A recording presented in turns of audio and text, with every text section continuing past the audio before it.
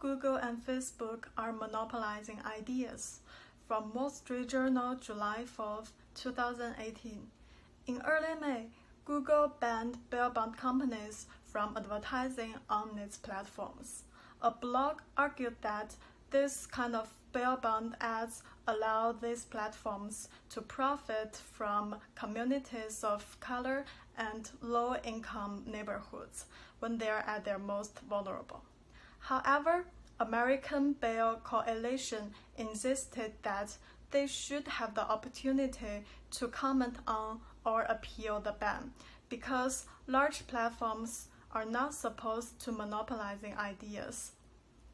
So how could Google and Facebook decide which ads to avoid and which comments to delete, or just accept all of them?